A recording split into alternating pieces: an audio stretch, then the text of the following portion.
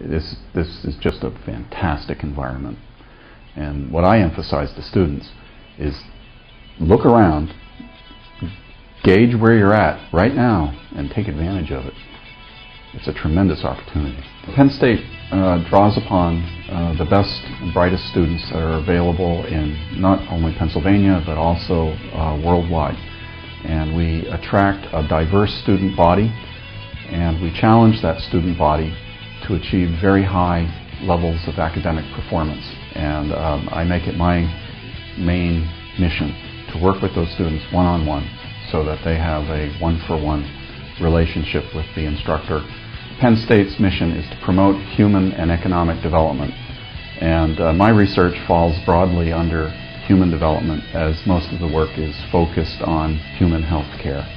Our primary interest is in the fundamentals of how biological macromolecules interact with materials in a biological setting.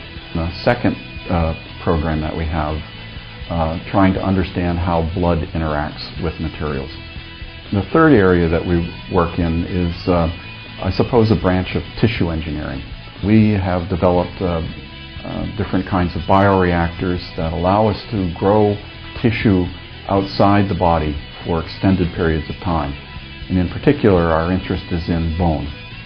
I think it's really cool to be able to see processes like cancer occurring in front of your eyes and use that knowledge to be able to resolve that problem that plagues mankind. That's pretty cool. I'm a child of the 60s, you know. John Kennedy going to space, going to the moon. Engineering, science was just the way to go. So I have been just working against that my entire career, 30 years. So what's it mean? Everything. My name is Erwin Vogler, Professor of Material Science and Engineering and Bioengineering, and I work in the area of biomedical materials.